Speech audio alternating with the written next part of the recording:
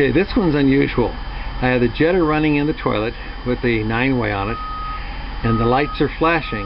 The 3/4, the quarter, or the full, the 2/3, and 1/3 are flashing. Now I'm going to walk over here, shut the water off, and watch what happens. Alright, now I'm shutting the water off.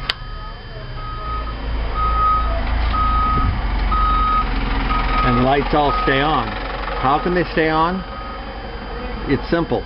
The heads are underwater. Now they're draining off. See, the red just went out. All that tells you is there's a wall of water on the heads because this trailer is sitting sideways.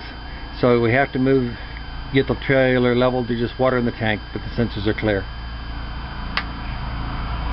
So what happens if they stay on when the water is off, then you know that there's water sitting in the tank.